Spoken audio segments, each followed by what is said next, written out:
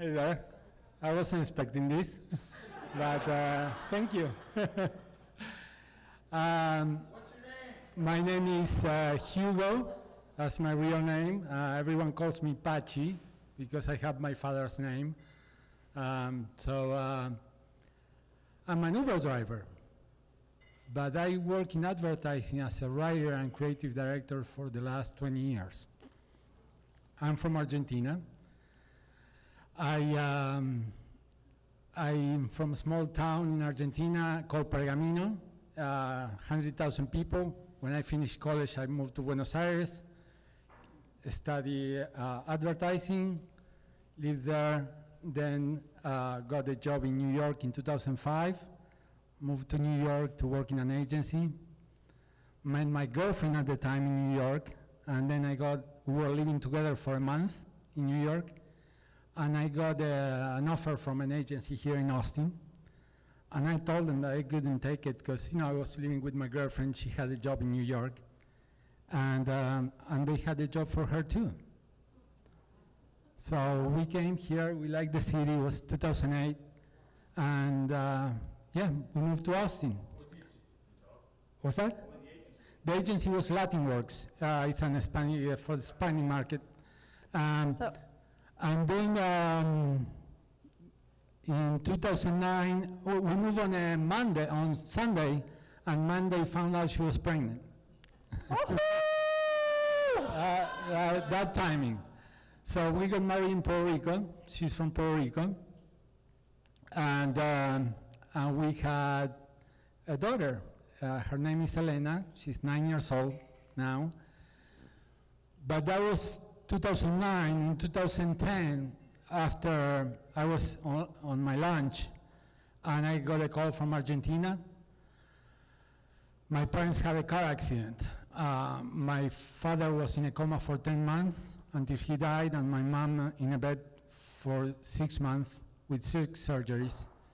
So I had to leave my daughter. She was 1 year old, went to Argentina for a month, came back, and we were having troubles. We were, knowing each other, and the pregnancy and the first year was tough. We didn't have any family here, any friends. We were working in the same place, which was, even harder. And we had an argument one day, and I left to work, just shooting the door, just yelling to each other. And the next day I got served at work. She filed for divorce right away.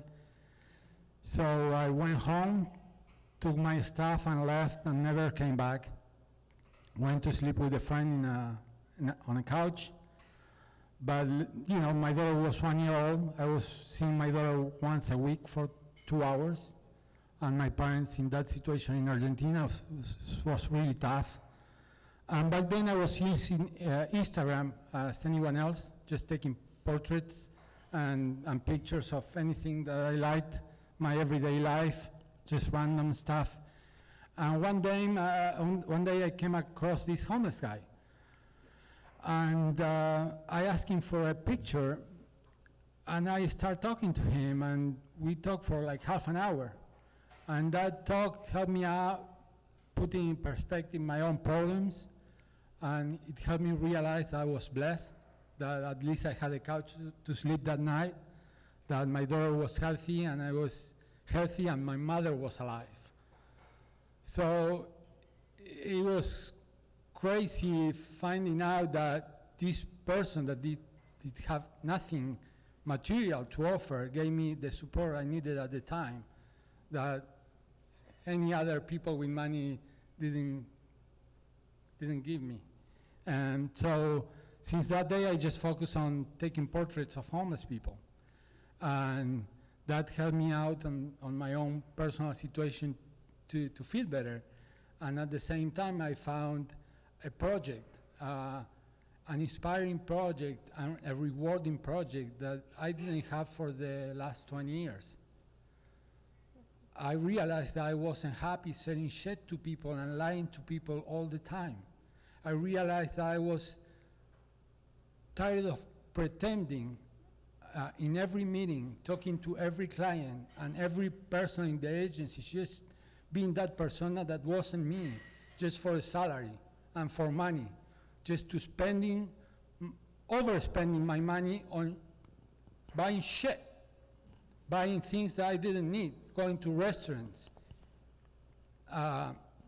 getting drinks, and I wasn't happy. And I realized it, and I decided to quit. And I quit my job.